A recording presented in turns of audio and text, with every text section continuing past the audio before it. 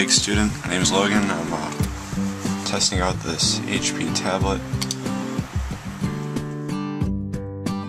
Yeah, this is truly amazing. Just the whole lab setup on the iLabs thing is one of the coolest web apps I've ever used. It was very, very cool. This would be definitely cool to have. The tablet just brings that Shazam-y sort of hook that engages the students.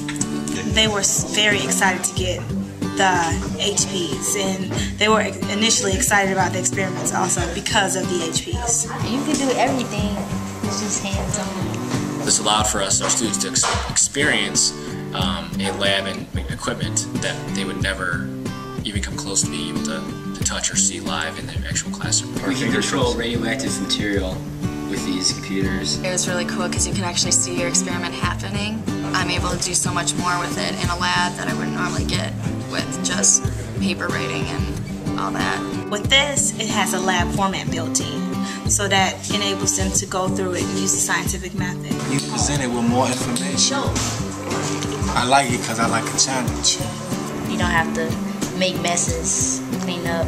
We can just easily write the answers in, easily highlight, save them for at home, send them back to the teacher. It's getting a lot easier, it's a lot more convenient. Activity 6. Students can engage with the teacher and each other right there at their desktop.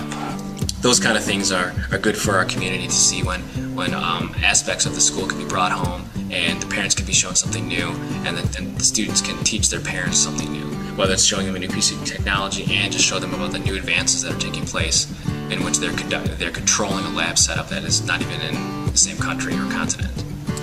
So this allows a more practical approach to learning.